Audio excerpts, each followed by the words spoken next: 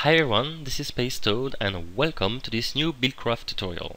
Today we are going to talk about templates, which are a simplified version of the blueprints that we will see in a different video. But let's get started.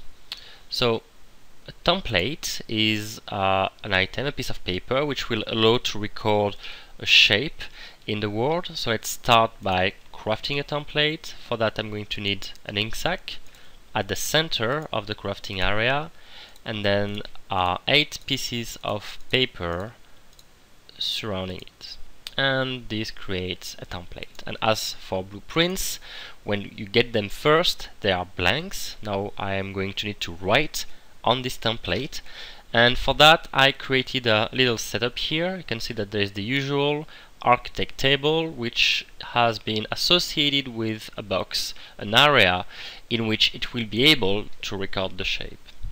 So here I've created a bunker, which is a version of the obsidian bunker that you can find on the BuildCraft forum, and I'm a bit sad about it. It's made of obsidian that is expensive, and it's very dark. So what I would like to do is to recreate the same shape, the exact same shape, but using different blocks.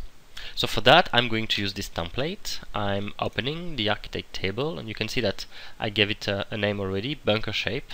So I'm just going to take my template and place it in the architect table as usual, which wrote it in the template. So now to use this template, it works pretty much the same as for blueprints. I need to have an architect table. Here I am a builder, sorry. Here I've placed one, and you see that in this builder I have placed a lot of glass, which is actually coming from too many items here. So I'm placing the template in the builder, and as you might expect, the box that I had here has been reproduced here automatically. Now as you can see, there is no item in the requirement. That's because I can put any item I want to recreate this template. So here I'm going to try to create the same shape, but just using glass.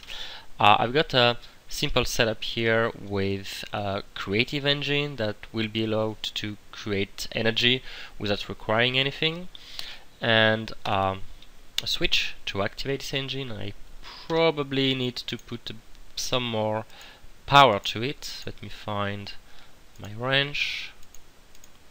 Yes. And if I shift click, I'm going to be able to increase the power of this engine. And as you can see, and as you might have expected, the builder is placing blocks following the pattern that had been designed and recorded in this area. Now here I'm only using glass, but I could use a variety of items as well. While this is completing, I'm going to look at this setup here, and actually I'm going to need another version of this template. So I'm going to record the same one again. Here we go. Now the same template in this builder here, you can see that I'm providing different kind of food, and again I'm placing the template here. I'm going to increase the power of this engine, and the builder will take blocks one after the other, which will allow me to create this shape here using different wood colors, just to make it a tad more interesting. That's about it with regards to builders and templates. Thanks a lot for having watched the video. If you have any questions with regards to templates, don't hesitate to post on the forum link that I will send with at the end of the video.